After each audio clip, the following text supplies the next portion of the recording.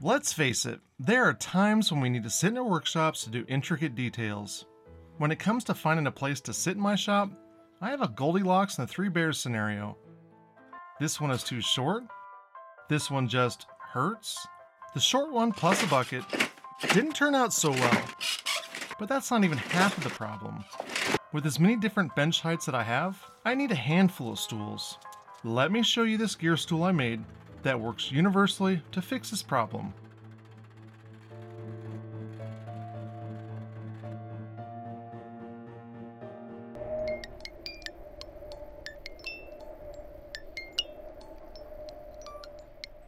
Because skill level vary from woodworker to woodworker, I made two separate sets of shop stool plans. This simplified stool does everything that the more complicated stool does, but is built from a couple 1x4s and a few scraps of plywood. The only stationary power tools you'll need to build this is a bandsaw and a drill press. Under the hood, they both have what I've termed as a gear cradle, which is basically a plate that allows the smaller gears to run in tandem with the larger gear.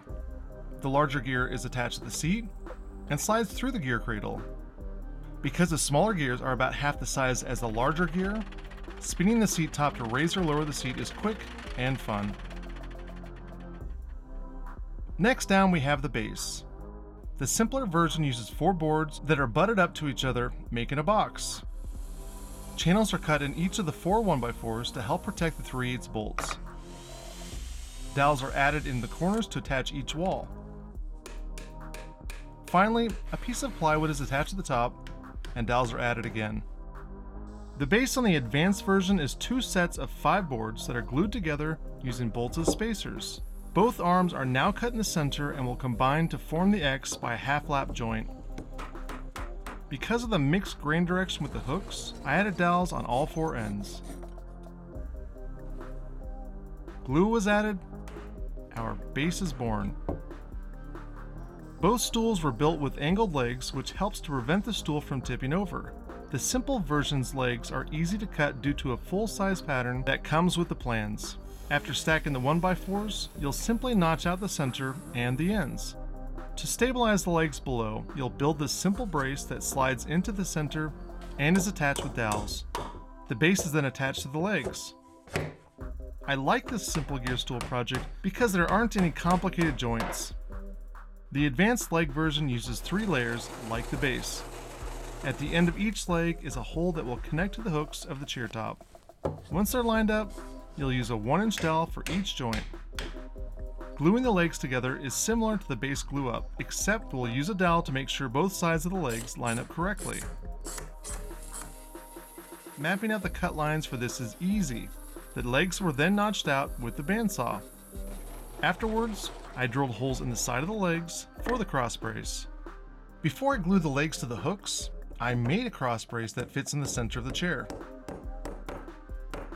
The cross brace was made to emulate the 3-part legs to give it a similar thickness. It could just as easily be made out of solid lumber. Like the base top, the centers of each arm will be cut, and you'll again use a half-lap joint to form your X. I clamped the brace to the legs before using the holes I drilled earlier as a template to drill into the base. Now it's easy to add glue to the hooks and dowels before pounding them in. We'll finish this off by adding dowels to the cross brace. I gave you an abbreviated version of each stool. If you'd like to see the full build of either one, you'll get a couple videos you can click on at the end of this video, or you can hit the description for the links. There are a couple things not shown here, like adding T-nuts to the base and syncing up the gears that I put in both videos. The advanced stool version also shows adding veneer and stain to the gears,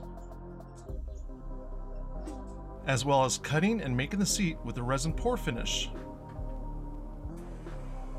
If you're interested in either project, I have detailed e-plans for each stool. I also have about 2 hours of video footage for each project showing step-by-step how to put them together. The videos that go with the plans also go into detail showing how to pour the resin for staining and using burl laminates. I wanted to give a shout out to my friend Mark McClooney. He's been so kind to look over some of my work for me. Give his channel a view. If you want a chance to win a set of gears, head on over to my Patreon.